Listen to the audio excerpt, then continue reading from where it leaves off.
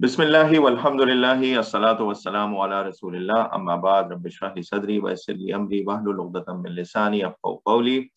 Assalamu alaikum wa rahmatullahi wa barakatuh, my dear brothers. Inshallah, today we will continue our study of Surah At Tawba, and this will also complete Surah At Tawba inshallah as we go through ayah number 105 until 129 today. Let's start just like every other lesson.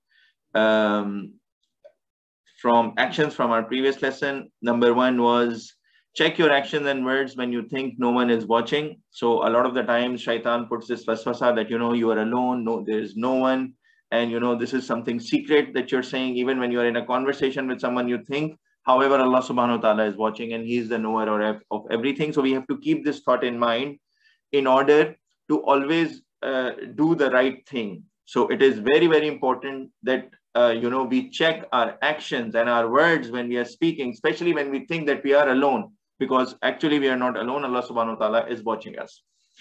Number two was there are people who criticize you for charity or striving in the way of Allah subhanahu wa ta'ala. And people say, why are you giving so much?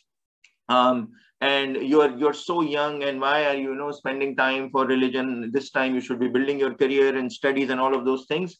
So yes, studies, career, everything is important. We have to sustain in this life as well. However, we need to stay balanced in order to also focus on our akhirah, which will be the unlimited life. Then the third action was strive in the way of Allah subhanahu wa ta'ala with your wealth and life to receive great reward from Allah subhanahu wa ta'ala. This action is very important, and this is a continuous action that is also coming in since the past lessons in Surah At Tawba, because this is the theme of Surah At Tawba. How the Munafiqeen, they were not joining the battles of for Islam, for Allah subhanahu wa ta'ala, with the companions of the Holy Prophet Muhammad sallallahu alaihi wasallam. And we will see the accounts today as well of similar stories that will unfold in front of us. And finally, important thing is to acknowledge our mistakes.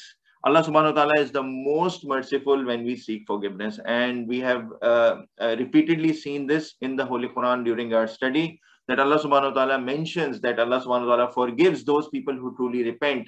So, and before repentance and asking for forgiveness, obviously we need to have this attitude that we have to acknowledge our mistakes, because these days people, they don't acknowledge their mistakes. We don't like to acknowledge our mistakes, and we try to put the blame on someone else. However, this is not the right mindset. Especially when we see the guidance and teachings of Islam. And finally, there was about giving charity and spending in the way of Allah. Give charity to receive two great benefits. Obviously, Allah subhanahu wa ta'ala repeatedly mentioned that He increases our wealth in this life, in this world as well. Plus, He purifies and blesses us. When we are giving out in charity, a lot of the time, it helps to wash away our sins, because all of us, we continue to commit small or big sins.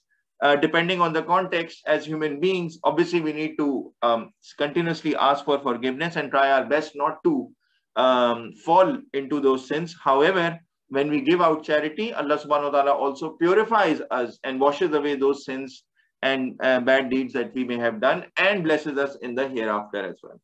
Moving forward to today's lesson. A'udhu billahi minash shaitanir rajim. Bismillahir rahmanir rahim. Ayah number 105. Waquli Malu fasayarallahu amalakum wa rasuluhu wal mu'minun. So the discussion is continuing, especially with the mushriks, and say do, and so basically Allah subhanahu wa ta'ala is asking the Holy Prophet Muhammad sallallahu alaihi wasallam to convey to them that now start to act, take some action, take some corrective action for your life. Then Allah will see your deed, and His messenger and the believers, everyone will see that you are now striving in the way of Allah subhanahu wa ta'ala. Again, the address is to the Munafiqeen. وَسَتُرَدُّونَ إِلَىٰ عَالِمِ الْغَيْبِ وَالشَّهَادَةِ فَيُنَبِّئُكُمْ بِمَا كُنْتُمْ تَعْمَلُونَ. And you will be brought back to the knower of the unseen. So Allah subhanahu wa ta'ala, again, this is being highlighted that Allah subhanahu wa ta'ala knows the unseen. So normally what people do not see, that is, for example, if you have an evil intention inside your heart, then no one else can know, right? Only you know. That Munafiqeen generally, they themselves know that they are Munafiq, because on the outside they are appearing as if they are with the Muslims, they are with the good people. However, from the inside they have this nifaq or this evil thing, evil intention. So here Allah subhanahu wa ta'ala is saying, if you start to take practical actions to correct yourself, then you will be brought back to the knower of the unseen. Allah subhanahu wa ta'ala already knows the seen and the unseen. So he would know if you actually are striving to get back and the seen, and he will inform you of what you used to do on the day of judgment. Everything will be clear. Everyone will know what they used to do. So what was the intention inside their hearts and what were the actions that they were doing? Everything will be disclosed on the day of judgment.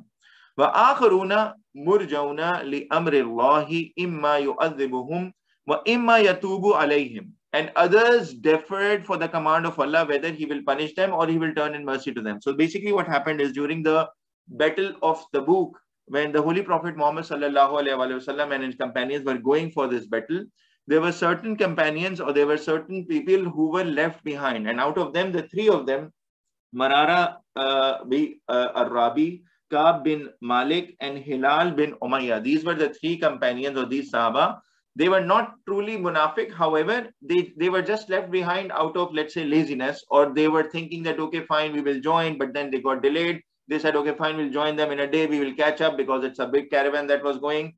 And they kept on deferring, and then, they couldn't join. So later on, they repented. And we will see in the upcoming ayahs as well that there was almost like a social boycott that happened when obviously the Holy Prophet Muhammad sallallahu alaihi wasallam and his companions, they returned and they found out that they did not join the expedition. So Allah subhanahu wa ta'ala deferred his decision for some time in order to train them, in order to coach them, in order to teach them a lesson. So basically what happened is, during this time, while they were waiting for the verdict or for the mercy of Allah subhanahu wa ta'ala, if they have been forgiven or not, this was the time that there was a total boycott that was done from a social standpoint, from trading standpoint. And imagine, in that close-knit community, when you're living in a tribal life, you are a lot dependent on your social network. You're dependent on other people. You are dependent on trade. You are dependent on from a social. And these were the believers. These were the Sahaba of the Holy Prophet. However, they couldn't go. However, to teach them a lesson, and to all of us and all of the people around, there was a period, a very tough period of time, that they were almost isolated from the society. So this is what is being mentioned in this ayah. So and others, so there were others for whom the command of Allah subhanahu wa ta'ala was deferred, meaning delayed, whether he will punish them or will turn mercy. And Allah subhanahu wa ta'ala is all knower and all wise. So this is also to teach them a lesson, as well as it's a lesson for broadly for all the people to follow, even for us today. وَالَّذِينَ اتَّخَذُوا مَسْجِدًا زِرَارًا وَكُفْرًا وَتَفْرِيقًا بَيْنَ الْمُؤْمِنِينَ. And those who take a masjid for causing harm and for disbelief and for division among the believers. So what happened is, there was a disbeliever. He was a Christian and a believer in Bible. So he basically realized that the Holy Prophet Muhammad sallallahu alaihi wasallam was the prophet indeed, and the last prophet. However, he started hating him and opposing him. And he also opposed him in a couple of battles that the Holy Prophet Muhammad sallallahu alaihi wasallam fought with mushriks. So he supported the mushriks as well. So what he did is, basically he along with some of the narrators say that there were 12 Munafiq. So they joined hands and they created a mosque outside of Medina. And the intention of this mosque was to do all their evil planning and to stop people who were entering Medina and try to put doubt in their hearts and also turn them into Munafiq, and also to show that it is a mosque, so it is a center of good. However, there was evil intentions and wrong actions that were being happening, and planning, and things were happening against the Muslims and the Holy Prophet Muhammad sallallahu alaihi wasallam. And this mosque is said to be very close to Masjid Quba. So Masjid Quba is the first mosque that the Holy Prophet built when he entered Medina for Muslims. And so they tried to build another mosque, but it was more for causing harm, as is mentioned here. And those who take a masjid for causing harm and for disbelief and for division among the believers, وَإِرْصَادًا لِمَنْ حَارَبَ اللَّهَ وَرَسُولَهُ مِنْ قَبْلِ, and as a station for whoever warred against Allah and his messenger before. So basically it was a station for those people who disbelieved in Allah subhanahu wa ta'ala. وَلَا يَحْلِفُنَّ إِنْ أَرَادْنَا إِلَّا الْحُسْنَى. and surely they will swear that we do not wish anything other than good. So these are the people who are munafiq, obviously. So on the face of it, they're saying, no, no, no, it's a mosque built for Muslims to support, for prayer and all of these things, and to manage the affairs and everything, and we mean only good. Wallahu yashhadu innahum la kadhibun. Allah subhanahu wa ta'ala is saying, but Allah subhanahu wa ta'ala bears witness that indeed they are surely liars. And this masjid was called basically Masjid al-Dirar, and the person, the disbeliever, the Christian who was opposing the Holy Prophet, who created this with the Munafiq, his name was Abu Amir al-Rahib. So this was the person who created this mosque, and there will be an account that will come forward as well. La taqum fihi abada. Do not stand in it ever. Now Allah subhanahu wa ta'ala is telling the Holy Prophet Muhammad sallallahu alaihi wasallam, don't even go closer to that mosque, because if the Holy Prophet Muhammad sallallahu alaihi wasallam, let's say, would have visited or prayed, because he does not know the inside intention, so Allah subhanahu wa ta'ala is warning him as well as the companions that do not go in it, because if you go there, it will get legitimized. People will think that it is actually a true mosque. La masjidun ussisa ala taqwa min awwali yawmin ahaqqu an taquma fi. A masjid founded on the righteousness from the first day is more worthy that you stand in it, meaning Masjid Quba. So that is the mosque. So here Allah subhanahu wa ta'ala is drawing comparison about this Masjid al-Dirar and this Masjid Quba. So the Masjid Quba was created by the Holy Prophet Muhammad sallallahu alaihi wasallam as the first mosque, and it was when you on the way to Medina when you enter. So Allah subhanahu wa ta'ala is saying, this Masjid Quba is the one that is built on righteousness. This is the first mosque. So this is more worthy that you go, you stand in it and you pray, versus this Masjid al-Dirar, which is the foundation of which is laid on wrongful actions and evil designs of the disbelievers. Fihi rijalun yuhibbuna an yatatahharu. Within it are men who love to purify themselves. So this is the right mosque, the Masjid Quba, that is built on righteousness. So there, the people who go, they really want to purify themselves. They don't have any evil intentions. Wallahu yuhibbul mutahharin. And Allah subhanahu wa ta'ala loves the ones who purifies themselves, meaning who seek forgiveness and who try to purify themselves and try to correct their actions. Afaman assasa bunyanahu ala taqwa min Allah. Then is the one who founded his building on righteousness from Allah subhanahu wa ta'ala. Wa ridwanin khayrun am man assasa bunyanahu ala shafa jurufin harin fanhara bihi fi nari jahannam. So then is the one who founded his building on righteousness from Allah subhanahu wa ta'ala and his pleasure better than the one who founded his building on the edge of a cliff which is about to collapse. So it collapsed with him in the hellfire. Fanhara bihi fi nari jahannam. So it basically collapsed with him in the hellfire. Now Allah subhanahu wa ta'ala is drawing two comparisons. Earlier, there was a comparison between two mosques. One was built, Masjid al-Quba, which was based on righteousness.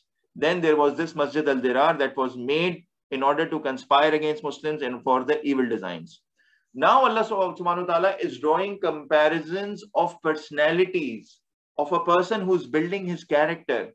So when a person is building his character based on righteousness or taqwa or fear and love of Allah subhanahu wa ta'ala and his pleasure, he is much better than a person who is building his character on negativity and evil plans.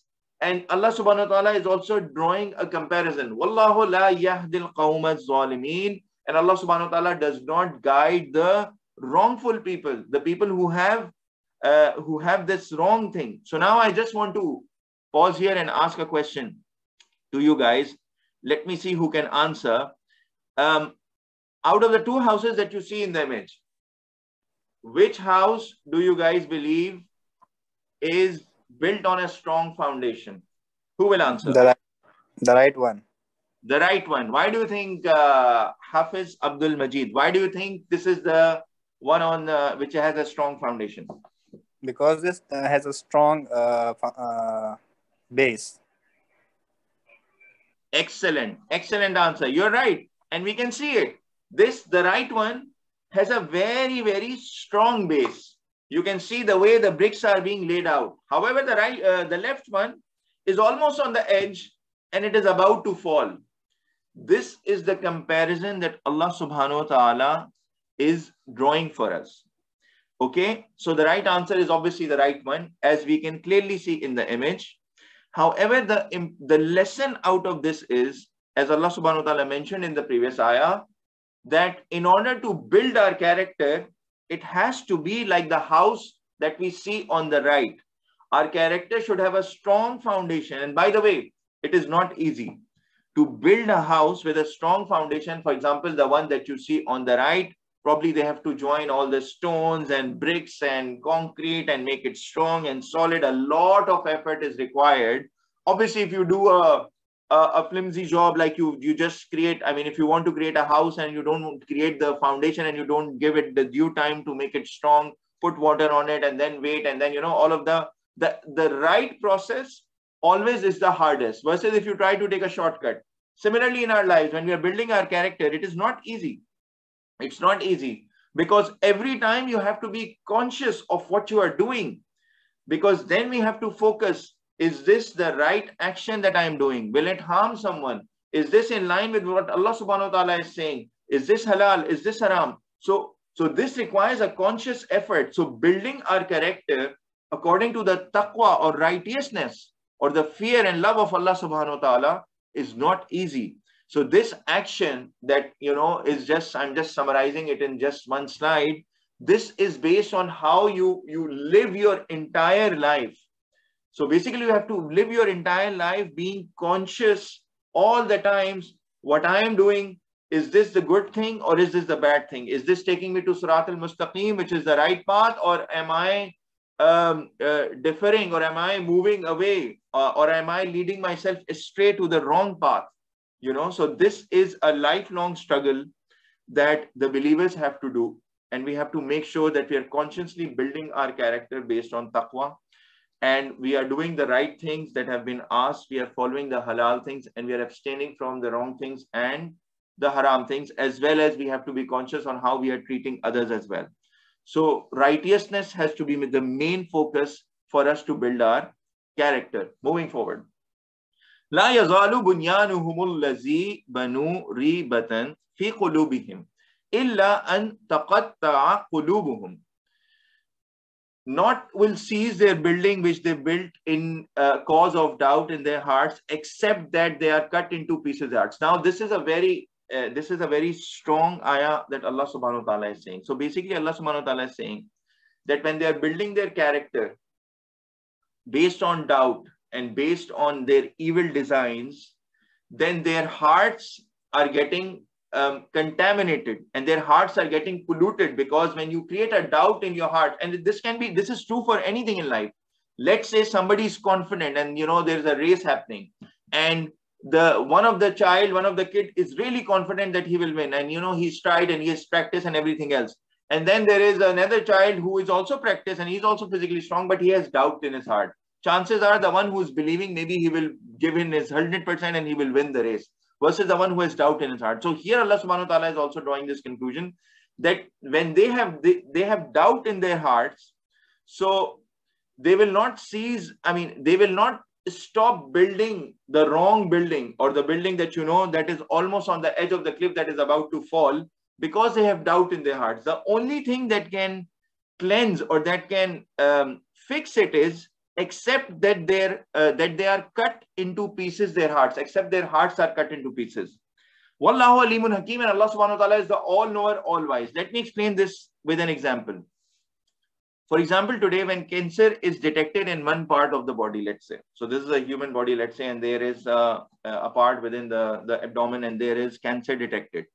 Normally what happens is, when it is a localized cancer, then doctors advise to make a surgical intervention and they do a surgery. So basically they cut that part and in order to remove it from spreading.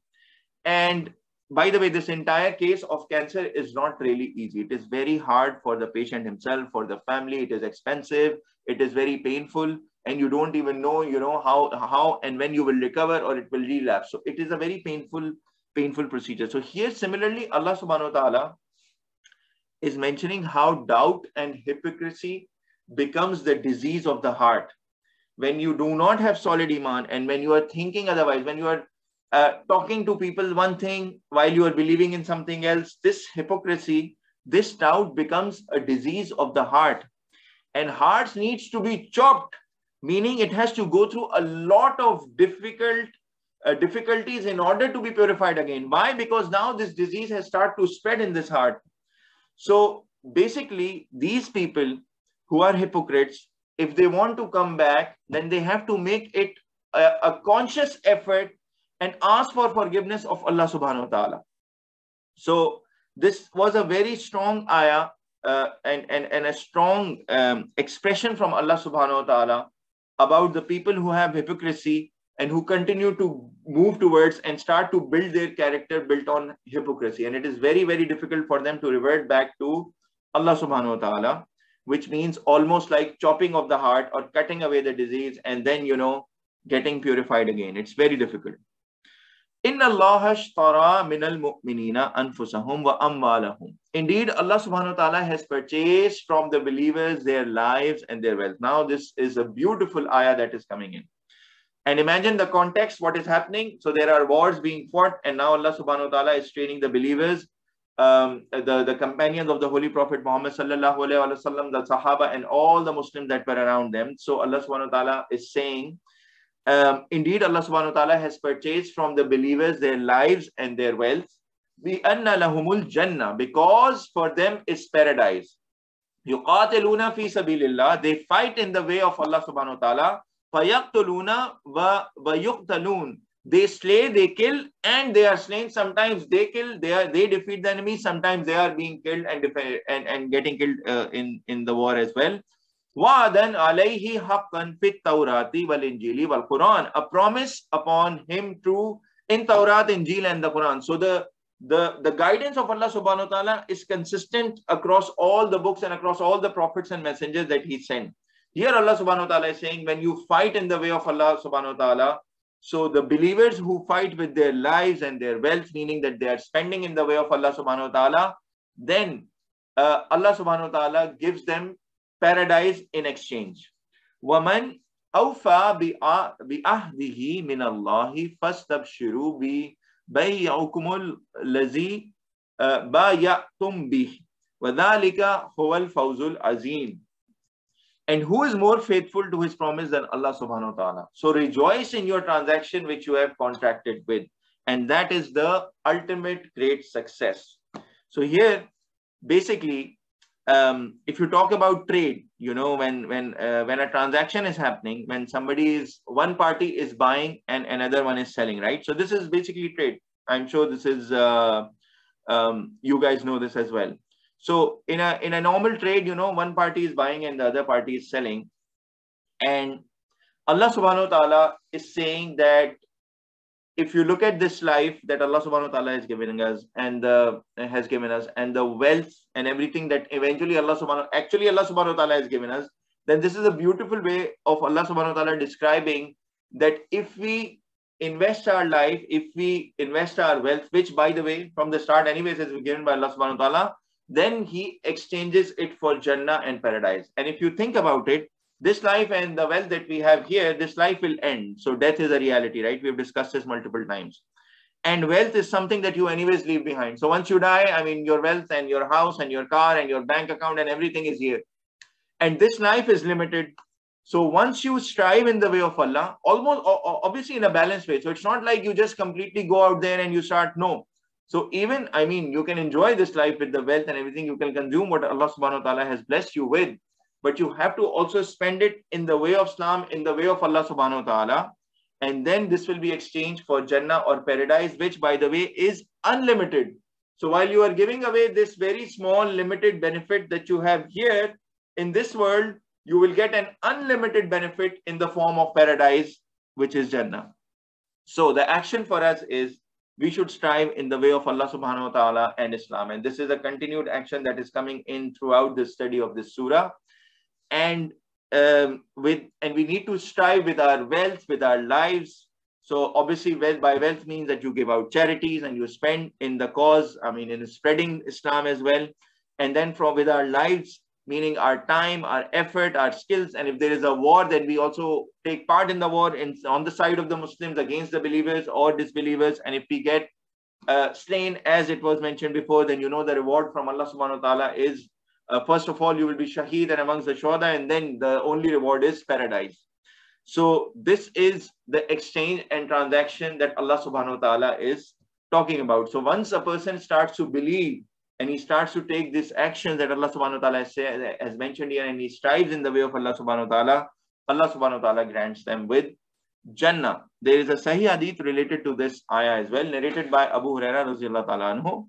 Allah's Messenger Muhammad sallallahu alayhi wa sallam said, Allah guarantees him who strives in his cause and whose motivation for going out is nothing but jihad in his cause and belief in his words, Islamic monotheism. Meaning his motivation is for the sake of Allah subhanahu wa ta'ala. He's not going there to war to, let's say, get the bounty or, we'll get the spoils of war or anything, nothing. His only motivation is he wants to do it for Allah subhanahu wa ta'ala. Even for any good deed in life, this should be our principle. Whenever we are giving charity, it should not be to show others, see, I'm such a great person and I'm helping others and taking a selfie and all of this. No, our motivation should be only to please Allah subhanahu wa ta'ala. That he will admit him. Now, Allah subhanahu wa ta'ala is guaranteeing him, the person who strives in his cause, and the motivation is only nothing but jihad for the cause of Allah subhanahu wa ta'ala, then he will admit him into, Allah subhanahu wa ta'ala will admit him into paradise if martyred, or bring him back to his dwelling place whence he has come out of what he gains of reward or booty. So it's a win-win situation. If you win the war, you are a winner, and obviously you get all the booty and the benefits of war and the reward that is related to it in this world. If you do not win the war and let's say you get slain or you are killed during that, then you are a martyr and paradise is guaranteed for you. So it's a win-win situation in both situations for the believer. Another hadith narrated by Jabir bin Abdullah radhiyallahu ta'ala anhuma, on the day of the battle of Uhud, a man came to the Prophet Muhammad sallallahu alayhi wa sallam and said, can you tell me where I will be if I should get martyred? So if I get martyred, we are about to go for the battle of Uhud. Can you tell me what will happen to me once if I get martyred? The Prophet Muhammad sallallahu alaihi wasallam replied, in paradise. So he asked, where would I be? So if I die, somebody kills me, what will happen? And the Holy Prophet Muhammad sallallahu alaihi wasallam said, in paradise. The man threw away some dates he was carrying in his hand and fought till he was martyred. So he just, forgot everything. So maybe he was carrying his dates for trade or whatever, and he just dropped it and he went for war and he got martyred. So that is the belief and action of people and of the companions and the Sahaba at that point in time. May Allah subhanahu wa ta'ala also grant us this belief and bias to action. Now Allah subhanahu wa ta'ala in this ayah is further defining the believers. So what are their traits? And look at the amazing sequence that they get specified here in this ayah. At-tabi'una al-abidun, those who At-ta'ibuna, thank you, Jazakallah. At-ta'ibuna al-abidun, those who turn in repentance and those who worship. Hamiduna sa'ihuna raki'una sajiduna al-amiruna bil ma'rufi wan nahuna anil munkari wal hafizuna li hududillah. Those who turn in repentance, those who worship, those who praise, those who go out, those who bow down, those who prostrate, those who enjoin the right, and those who forbid on the wrong, and those who observe the limits of Allah subhanahu wa ta'ala. وَبَشِّرِ الْمُؤْمِنِينَ, and give glad tidings to the believers. Now let's look at this sequence. This is amazing. So we have to strive hard to be among the believers with glad tidings. Now, I'm sure all of our objectives as Muslims is to be among the believers whom Allah subhanahu wa ta'ala is giving the good news or glad tidings of Jannah. So this is how Allah subhanahu wa ta'ala is defining the sequence. So these are the people who turn with repentance. So whenever they do wrong, they go to Allah subhanahu wa ta'ala for forgiveness. And we have discussed this even before, that even if we are doing a good deed, our good deeds are not perfect. They can be full of mistakes, and we can make mistakes even when we are doing any good deed or a good action or a ritual that Allah subhanahu wa ta'ala asks us to perform. So we should continue to ask Allah subhanahu wa ta'ala for forgiveness and turn with repentance. Then these are the people who worship Allah subhanahu wa ta'ala, who praise Allah subhanahu wa ta'ala for, and when we say Alhamdulillah Rabbil Alameen, who go out, who move around, who go out in the way of Allah subhanahu wa ta'ala. It can be to spread his deen, it can be to spread knowledge, it can be to spread education about Islam, who bow down when we are praying, and who prostrate, meaning when we are doing the sujood during our prayer, and who enjoin right, meaning who encourage people who are doing right, and who forbid wrong, meaning when they see anything that is going wrong in society, somebody is doing wrong, then they stop this wrong.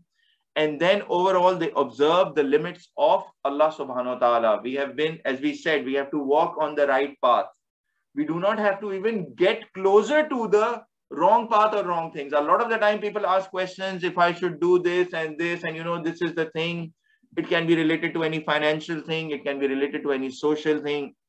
People try to move towards the edge of it until the last moment. What we have been asked as Muslims is that we have to observe the limits of Allah subhanahu wa ta'ala and stay away as much as possible, not even get closer to those limits, because chances are if you go closer to a limit, that you may end up crossing it without even knowing. So it is better for us as Muslims to observe and know the limits of Allah subhanahu wa ta'ala and try to refrain ourselves completely and stay away as much as possible. Moving forward. Ayah number 113. Ma kana linnabiyyi walladhina amanu an yastaghfiru lil mushrikina walau kanu uli qurba min ba'di ma tabayyana lahum annahum ashabul jahim.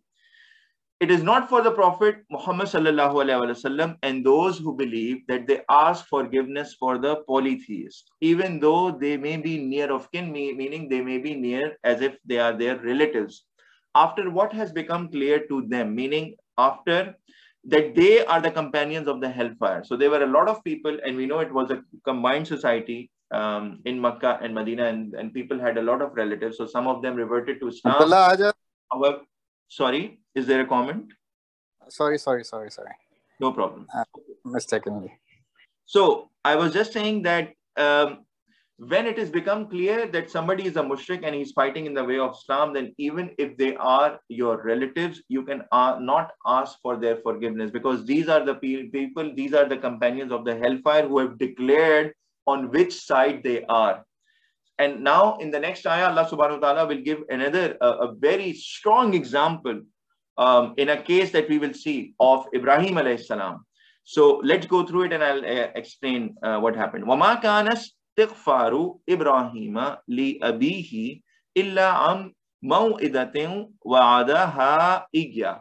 And Ibrahim alayhi salam was not asking for forgiveness for his father except because of a promise that he had promised to him. So what happened is, when Ibrahim alayhi salam's father, he turned him away, he turned him outside of his house. There was a time, because Ibrahim alayhi salam was constantly challenging the belief of his father and the people around them against the oneness of Allah subhanahu wa ta'ala that he himself believed. So what happened is his father turned him outside, away from his house. So as he was leaving the house, he said that, I will pray for you from my master. This was the thing he said. So just because he had made this promise, he prayed to Allah subhanahu wa ta'ala. However, what happened? فَلَمَّا تَبَيَّنَ لَهُ أَنَّهُ عَدُوٌّ لِلَّهِ تَبَرَّأَ مِنْهُ. So what happened? But when it became clear to him that he was an enemy to Allah, he disassociated from him, meaning he separated himself from him. And then he did not make, and did not ask for forgiveness with Allah subhanahu wa ta'ala. Now, this is a very strong example, because this is the extreme case. In the previous ayah, we saw Allah subhanahu wa ta'ala is saying, don't even ask for forgiveness for the non-believers, even if they are your relatives. And here is the one big solid example of somebody. I mean, imagine the love of Ibrahim alayhi salam for his father, and imagine the pain that he would feel in his heart because his father was not following the right path. So he would obviously ask for forgiveness for his father. But once he realized that, once it became clear to him that he was an enemy to Allah subhanahu wa ta'ala, then he, even Ibrahim alayhi salam, separated himself from his father. Now, this is a big example, let alone any other relatives or any other things or any other associations Muslims may have with any of the disbelievers. Inna Ibrahima li Abbahun Halim. Indeed, Ibrahim was compassionate, forbearing. Moving forward. وَمَا كَانَ اللَّهُ لِيُضِلَّ قَوْمًا بَعْدَ إِذْ هَدَاهُمْ حَتَّى يُبَيِّنَ لَهُمْ مَا يَتَّقُونَ. And it is not for Allah subhanahu wa ta'ala that he lets go astray that a people after when he has guided them until he makes clear to them what they should fear. So basically it is not because some people say, we are misguided because if Allah subhanahu wa ta'ala wanted, we would have been, we would have followed the right path and everything. No. As we have seen in the previous lessons as well, it depends on the intention of the person. The first step, the first intention has to be from the person himself. We have to take the first move because this is the test, right? Otherwise, if everything was according to let's say everything was controlled by Allah subhanahu wa ta'ala and he was not giving us this choice, then we would have said it's not a fair test. How come we are getting thrown into hellfire or somebody is getting into Jannah while, we don't even have any control? No, here Allah subhanahu wa ta'ala is saying he never lets anyone go astray or on the wrong path until he has guided them and he has made clear to them what they should fear, what will be the consequences. Inna Allah bi kulli shay'in alim, and indeed Allah subhanahu wa ta'ala is the knower of everything. No one can make these excuses. Allah subhanahu wa ta'ala knows our intentions. There will be no excuses accepted on the day of judgment. Inna Allah lahu mulku samawati wal ard. And indeed Allah subhanahu wa ta'ala, to him belongs the dominion of the heavens and the earth. Yuhyi wa yumeet, he gives life and he causes death. وَمَا لَكُم مِّن دُونِ اللَّهِ مِن وَلِيٍّ وَلَا نَصِيرٍ. And not for you besides Allah any protector, and there is no other helper. So Allah subhanahu wa ta'ala categorically is stating a universal fact that he is the only helper and protector, regardless of any evil designs anybody is making, regardless of how difficult the war is in front. There is no choice for a believer but to join, and no choice for a Muslim or a person but to join the army of Muslims and the companions and the Holy Prophet Muhammad sallallahu alaihi wasallam, because Allah subhanahu wa ta'ala is the only helper and protector, and he will eventually make the Muslims and the people on the right path victorious. And we have, as we have said, even before, we have learned even before in the previous ayahs, even if they get slain, they'll be martyrs and they have the glad tidings of paradise. So in either case, it's a win-win situation. لقد تاب الله على النبي والمهاجرين والأنصار الذين اتبعوه في ساعة العسرة من بعد ما كاد يزيغ قلوب فريق منهم ثم تاب عليهم. Verily, Allah subhanahu wa ta'ala turned in mercy to the Prophet Muhammad sallallahu alaihi wasallam and the immigrants and the helpers, those who followed him. So again, the sequence.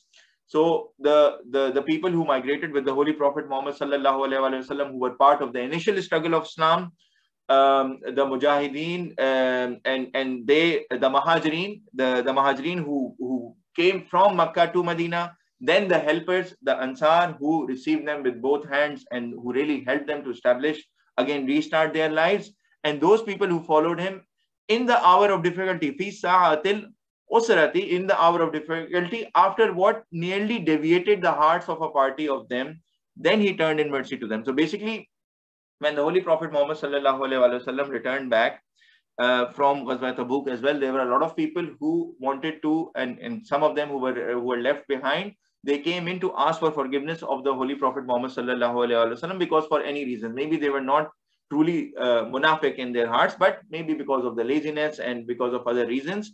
So some of them were really they were going together in groups so that to ask for forgiveness, and some of them were really not sure, because it's like when you're going to someone when you've made a mistake and your heart is like, how will he react and how will I get punished and all of these things. However, so some of them were really not sure, but Allah subhanahu wa ta'ala is saying that all of them turned for mercy together and they were forgiven from Allah subhanahu wa ta'ala. Innahu bihim raufur rahim. Indeed, he to them is most kind and most merciful. So the problem is not that they have made a mistake. The problem is that the question is those who will return to Allah subhanahu wa ta'ala or not, which is why Allah subhanahu wa ta'ala said in the list of believers that we saw, the first item was that they ask for, they go and they ask for forgiveness. They do repentance. They repent. They understand that, yes, I have made a mistake. This is the first realization that is very, very important, to even ask for forgiveness. So these are the people who repent once they have done something wrong. وَعَلَى الثَّلَاثَةِ الَّذِينَ خُلِّفُوا. And on the three of those who were left behind. Recall the three Sahaba, the companions that I mentioned, whose verdict was delayed and it was deferred. Marara al-Rabi, Ka'b bin Malik, and Hilal bin Umayyah. So these were the three Sahabi and the companions of the Holy Prophet who could not go. So now their decision was delayed, and I told you they went through a very tough period. Hatta idha zaqat alayhimul ardu bima rahubat wa zaqat alayhim anfusuhum wa zannu alla malja'a min Allahi illa ilayh.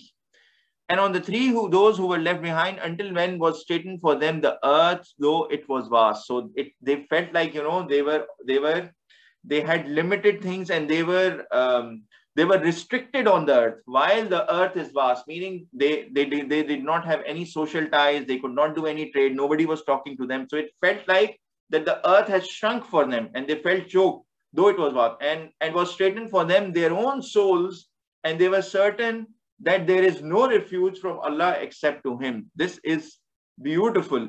Mentioning here that, it's like they knew that now there is no one, and even their souls, they realized from inside, and they were really, it was really tough and challenging for them to go through that state, because first of all, the social boycott of the people, the people were not really responding to them and everything. This in itself was one thing. But they could feel it from inside, that even from their souls were not satisfied. And now they had to seek refuge from Allah subhanahu wa ta'ala, and they kept on asking forgiveness from Allah subhanahu wa ta'ala during the period when they were asked to wait. And this was again a lesson for them as well as for all the people around. And they realized that they can only seek refuge in Allah subhanahu wa ta'ala, because as we saw in the previous ayah, He's the only protector and the only helper for Muslims. Thumma, then what happened? Thumma taba alayhim liyatubu. Then He turned in mercy to them that they may repent. Inna Allaha huwa tawwabur rahim. And indeed, Allah subhanahu wa ta'ala is the acceptor of repentance. He is the most merciful. Allah subhanahu wa ta'ala forgives. This in itself, this ayah is also giving us reassurance. We are not perfect Muslims. We make mistakes every day. We incur sins knowingly and unknowingly. So we should always return back to Allah subhanahu wa ta'ala. And when we do something wrong, our souls should also, this is a test of our belief and our Iman. Our souls should also get shaken. We should also feel something wrong, something bad inside as a believer and as Muslims. So it is very important that we build our character on righteousness, so that even when, it's a simple thing, when you enter into a place, let's say, or in a restaurant or someplace, and there is music going on, it should actually disturb you as a Muslim, for example. And this is just one small example, and there can be multiple other examples in financial transactions and socially. I mean, when you go out, because inside the house, you can control the environment. It is easy. But when you move out of your house, depending on our context, there can be a very challenging situation. So we should feel like, it in our soul as well. And then we should revert back to Allah subhanahu wa ta'ala for His forgiveness, because Allah subhanahu wa ta'ala is the acceptor of repentance. He is the most merciful. It's like, in the previous ayah, this part where Allah subhanahu wa ta'ala is saying that there is no refuge from Allah except to Him. The last part, if you can see the last line, this is like, when a child does a mistake, and, he has done something, or if he has offended his parents, let's say, and his parents are, they're angry to him, then eventually, eventually he has to revert back to his parents, right? There is no other place that he can go. So from that angle, if you look at it, the same analogy for all human beings, for us as Muslims and believers, even when we do something wrong, eventually we have to seek refuge in Allah subhanahu wa ta'ala. And Allah subhanahu wa ta'ala is so Rahim. and he's the acceptor of repentance, and he's the most merciful, that he will always accept our forgiveness. So we should try our best to always continuously ask for forgiveness. As I said, our lives are not perfect. Even the good deeds that we do, they are full of mistakes, and they are not at all close to perfect. So the only way we can enter paradise is if we continue to ask for forgiveness. May Allah subhanahu wa ta'ala give us, enable us to ask for his continuous forgiveness, and may he forgive us and have his mercy upon us. Ameen.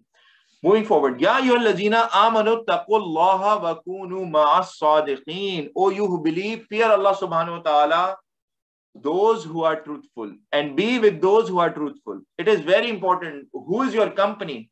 Are the people around you, your friends, your folks, your relatives, are they growing you Iman, or are they taking you back? Are they inviting you to parties that you should not be going to? Are they inviting you to things that you should not be doing? Or are they the ones who are also truthful? So we have to make sure that we fear Allah subhanahu wa ta'ala, and we try to get good company and be with people who are also truthful and who are also believing, so that we can help each other grow in Iman, and grow our practice of Islam.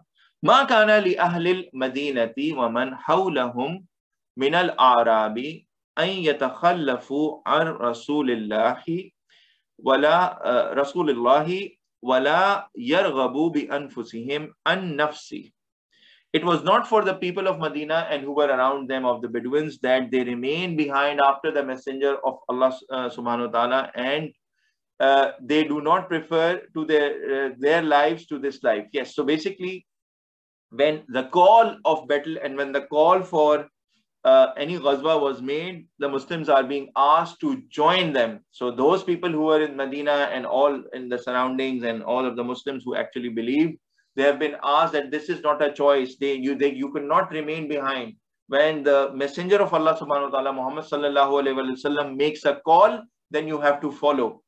And you have to, because your life is not more precious than their lives as well. So it is equal. And obviously, when you will strive in the way of Allah, we read it earlier, Allah subhanahu wa ta'ala exchanges it with Jannah. ذَلِكَ بِأَنَّهُمْ لَا يُصِيبُهُمْ ظَمَاءٌ وَلَا نَصَبٌ وَلَا مَخْمَصَةٌ فِي سَبِيلِ اللَّهِ. Because that is because does not afflict them a thirst, and not fatigue, and not hunger in the way of Allah subhanahu wa ta'ala. So whenever they go through any hardships, whenever they feel hungry, because it was not easy, I mean, especially the battle of Tabuk, the Ghazwa, it was very far off, and it was a very long journey. So it is not easy. I mean, a lot of the things can come their way. They can get thirsty, they can get tired, and they can get hungry. So whenever they do that, whenever they will join the Holy Prophet and the companions and his companions, then they will feel all of this. And when they will feel it for the way of Allah, wala yata'una mawti'an yaghizul kuffara wala yanaluna min aduwwin nailan illa kutiba lahum bihi amalun salih. And when they will go through this in the way of Allah, and not they take any step that angers the disbelievers, and not they inflict on the enemy an affliction, except is recorded for them in it as a righteous deed. So whenever you take this tough journey for the way of Islam to please Allah subhanahu wa ta'ala, then every step that they take, and every harm that they may do to the disbelievers and to the enemy, all of this is recorded. Every step that they take, the walking and the hardships that they're facing, of the thirst, of the fatigue, of the hunger, everything is contributing towards a righteous deed. Everything is getting recorded, and they will be rewarded for all of this that they're doing in the way of Allah subhanahu wa ta'ala. Inna Allah la yuzi'u ajra al-muhsinin. Indeed, Allah subhanahu wa ta'ala does not allow to be lost the reward of the good doers. Again, this is a learning for us as well. If we do any little thing to help someone, any righteous deed that we do, even when you spread the message of Islam, and even if you're teaching one ayah to a person, all of this is getting recorded. And Allah subhanahu wa ta'ala will not let any of our efforts go away. and everything of the good doers with a good intention, it will be rewarded by Allah subhanahu wa ta'ala. وَلَا يُنْفِقُونَ نَفَقَةً صَغِيرَةً وَلَا كَبِيرَةً وَلَا يَقْطَعُونَ وَادِيًا إِلَّا كُتِبَ لَهُمْ لِيَجْزِيَهُمُ اللَّهُ أَحْسَنَ مَا كَانُوا يَعْمَلُونَ. And not they spend any spending, small and not big, and not they cross a valley, but is recorded for them that Allah may reward them the best of what they used to do. So anything that they're doing, even when they're spending in the way of Allah, be it small, be it big, even when they cross a valley, which is, by the way, not easy, it's a very difficult journey to cross, all of their deeds, everything is getting recorded by Allah subhanahu wa ta'ala for a reward that they will get. وَمَا كَانَ الْمُؤْمِنُونَ لِيَنْفِرُوا كَافَّةً. And not is for the believers that they go forth altogether. Now this is an instruction coming out for at that point in time that all the Muslims should not go to the war together. فَلَوْلَا نَفَرَ مِنْ كُلِّ فِرْفَةٍ مِّنْهُمْ طَائِفَةٌ لِيَتَفَقَّهُوا فِي الدِّينِ وَلِيُنْذِرُوا قَوْمَهُمْ إِذَا رَجَعُوا إِلَيْهِمْ لَعَلَّهُمْ يَحْذَرُونَ. So if not, go forth from every group among them a party, that they may obtain understanding in the religion, and that they may warn their people when they return to them, so that they may be aware. So there are different groups and there are different roles and different parties have been given. And so that, you know, when you're forming an army and when you're forming for an expedition, it's not like everyone should leave, obviously, because then you will open your territory for attack from other enemies as well. However, what should happen is that from each of the groups, different groups and parties, different people should go and they should join this war. And so that when they return, they can share all the things with all the groups, and all the groups can benefit in terms of the bounty, in terms of the way, everything that they learn, so that everybody, when they return, and all the groups within Medina and a city, they get the understanding. Because we have to understand one thing, it wasn't like, you know, there was a TV channel and everybody could get the news. No, people used to get it from each other. So when these groups are going, so when you're going for a war, take representative from each of the groups. All of the groups should join that war, so that when they return, they can get the blessings and all the learnings from that war to different groups that were residing together. Ya ayyuhallazina amanu, O you who believe, qatilul ladina, fight those people who yalunakum minal kuffari, are close to you of the disbelievers. So those people who are disbelievers and they have stated it and now there is no turning back. So those of you who believe, fight with them. Wal yajidu fikum ghilza, and let them find you in you harshness. So it is fine if they feel that, you know, you're becoming their enemy. It is okay, because now they are declared disbelievers. وَعْلَمُوا أَنَّ اللَّهَ مَعَ الْمُتَّقِينَ, and know that Allah subhanahu wa ta'ala is with those who fear Him alone. Don't be fearful. Don't think that, if they see me fighting against them, maybe they will attack me back, and what will happen, and they can cause me harm, and all of these things, and they are strong and all of this. Don't get all of these thoughts. Allah subhanahu wa ta'ala is with the person who fears Him alone. So Allah subhanahu wa ta'ala will become your support. Don't worry about it. As long as they are disbelievers, you have been asked to fight against them. Because some of the people may be thinking, if we go and we fight them, maybe they will next day, they will bring in a bigger army, or what will happen. And, you know, these used to be our relatives, used to be our whatever people whom we used to trade or whatever. They could be other worldly benefits. Allah subhanahu wa ta'ala is clearly saying that you have to fight those who are disbelievers. And, you know, whatever happens, even if they think that you are their enemy, and if you fear Allah subhanahu wa ta'ala alone, then His support is enough for you. وَإِذَا مَا أُنزِلَتْ سُورَةٌ فَمِنْهُمْ مَنْ يَقُولُ أَيُّكُمْ زَادَتْهُ هَذِهِ إِيمَانًا. And whenever there's a surah revealed among them, are those who say, which of you it has increased by this in faith. So basically, the Munafiqeen used to ask people whenever there was a surah that was getting revealed that, did your faith increase? And, you know, in that way, فَأَمَّا الَّذِينَ آمَنُوا فَزَادَتْهُمْ إِيمَانًا وَهُمْ يَسْتَبْشِرُونَ. As for those who believe, then it has increased them in faith and they rejoice. So because we have to understand one thing. These are the people, the companions of the Holy Prophet Muhammad sallallahu alaihi wasallam, and revelations are getting revealed to the Holy Prophet. And this is like, you know, the new way of life, the new laws that they are getting.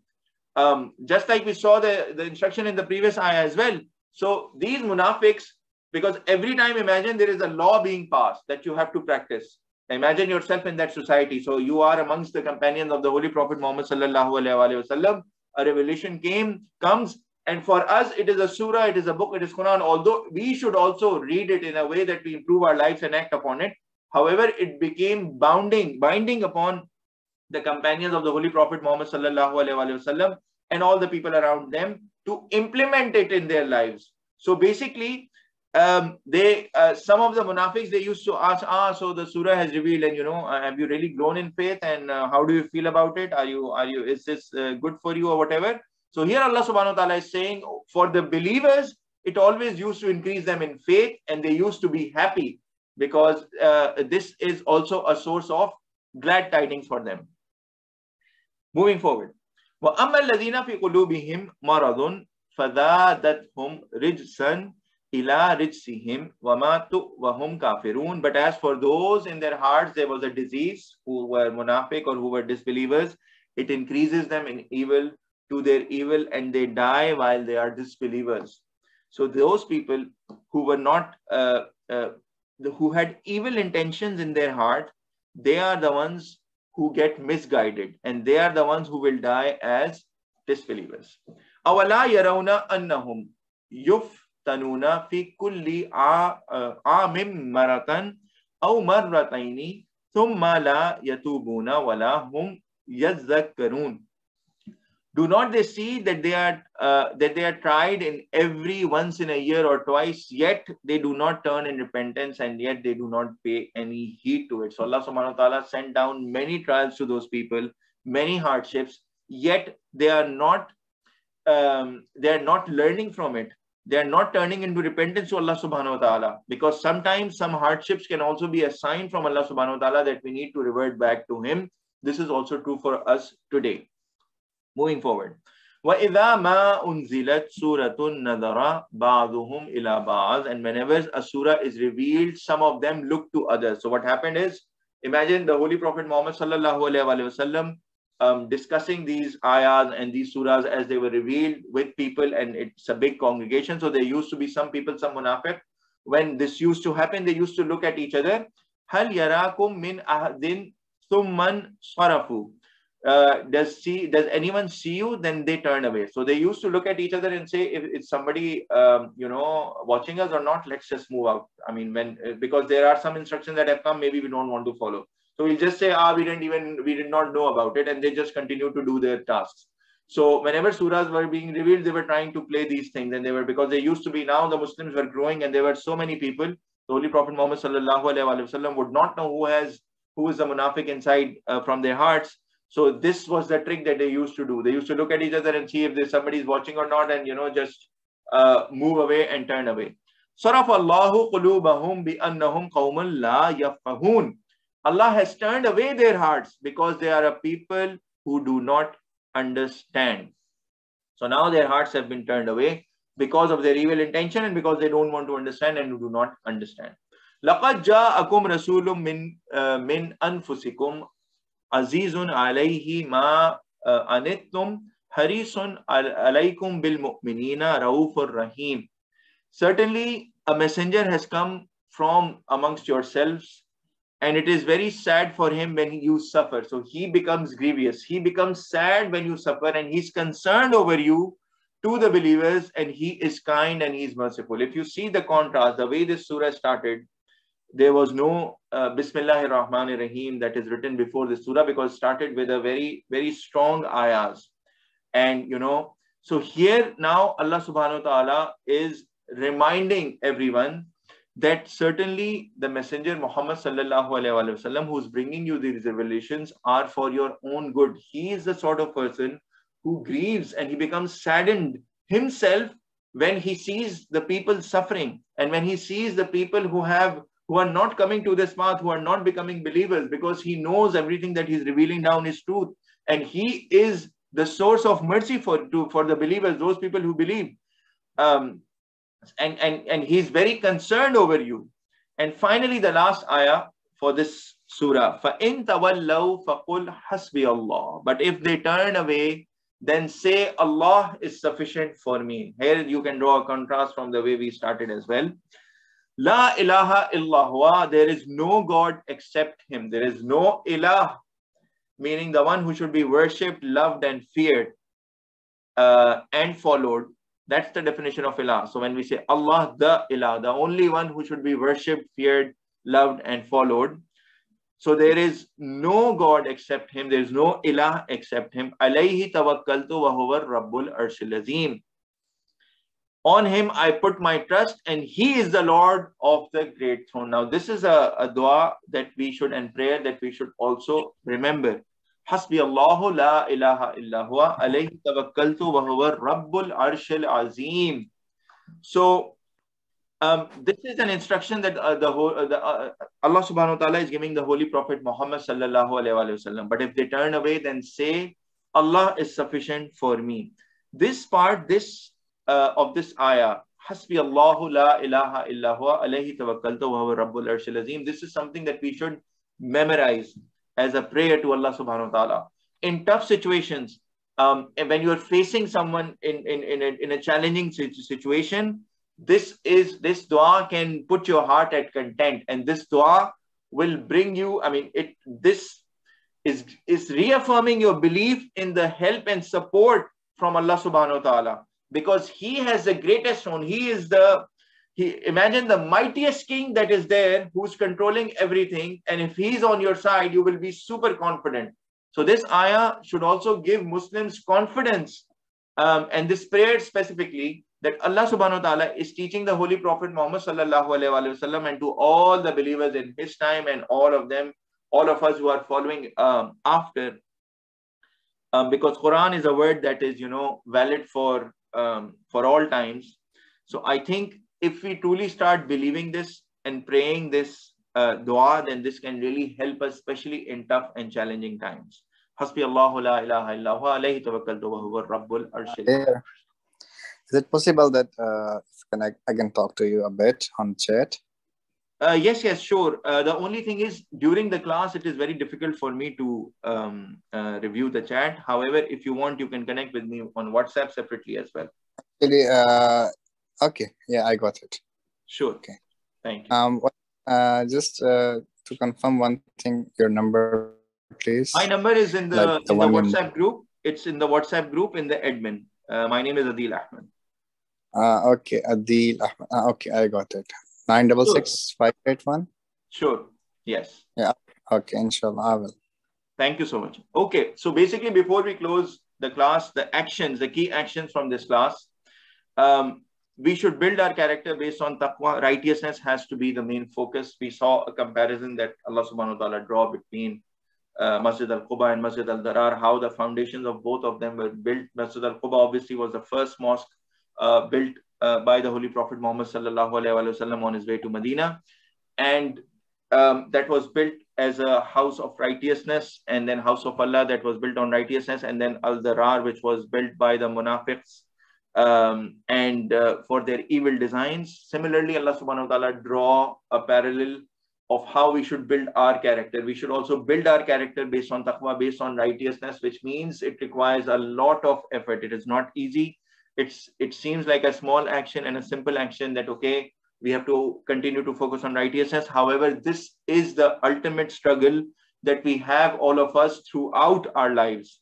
So we should build our character based on taqwa and on righteousness, and it's a constant struggle that we need to take. Action number 2, we should strive in the way of Allah subhanahu wa ta'ala and Islam with our wealth and our lives. This has been a consistent theme of this entire surah. What this means today is that, yes, we should spend our wealth in the way of Islam, to further the message of Islam, to help others in charity, as well as we need to find some time from our busy schedules in order to also devote our lives. And obviously this also means in the context that it was shared in the Holy Quran was that they were fighting battles, and it was a win-win situation for Muslims. Even when they were getting slain, they were martyrs, and they were given the glad tidings or good news of paradise, Jannah. And even when they became victorious in this world, obviously they used to get the bounties and spoils of war. So for us, in the way to invest our lives is that we have to utilize our time, effort, skills to further the message of Islam, and to bring this this amazing message to all other people who are around us. And inshallah, once we invest our wealth and our lives, Allah subhanahu wa ta'ala has promised that we will get in exchange paradise or reward of Jannah. If you see this life, or if you see this wealth that we have in this life, be it house, cars, money, whatever we have, all of this is limited. It will stay here in this life. However, the reward that Allah subhanahu wa ta'ala is giving us is for the unlimited life, and we get to live in Jannah or paradise. The third action was strive hard to be amongst the believers who have been given the glad tidings. And the definition that we got of the believers today from Allah subhanahu wa ta'ala is that these are the people who turned with repentance. They realize their mistakes and then they ask for forgiveness of Allah subhanahu wa ta'ala. They worship Allah subhanahu wa ta'ala. They praise Allah subhanahu wa ta'ala when we say Alhamdulillah Rabbil Alameen. They go out and about. They leave the comfort of their homes in order to spread the message of Islam and to help others. They bow down and they prostrate in front of Allah subhanahu wa ta'ala only. They enjoin right and they forbid wrong. Whenever you see something good, you support it, you further it, you encourage others. But whenever you see something wrong happening, you forbid, you try to stop it. And then they are the ones who observe the limits of Allah subhanahu wa ta'ala. And this can be a circle you can see. Observe the limits of Allah subhanahu wa ta'ala. But whenever you have crossed the limits, whenever you have made a mistake, then you turn to Him with repentance. Then you worship Him. You praise Him during worship. So all of this is interconnected. And these are the actions that a believer has to take in order to get the good news or glad tidings of Jannah and paradise. So before I close today's class, are there any comments, any questions? Okay. Subhanakallahumma wa bihamdika ashhadu an la ilaha illa anta astaghfiruka wa atubu ilayk. Oh Allah subhanahu wa ta'ala, you are pure from imperfection and all praise is due to you. I bear witness that there is none worthy of worship besides you. I seek forgiveness from you and return to you with your full obedience. Assalamu alaikum wa rahmatullahi wa barakatuh, my dear brothers. Inshallah, I will see you next week, same time. Wa alaikum assalam wa rahmatullahi wa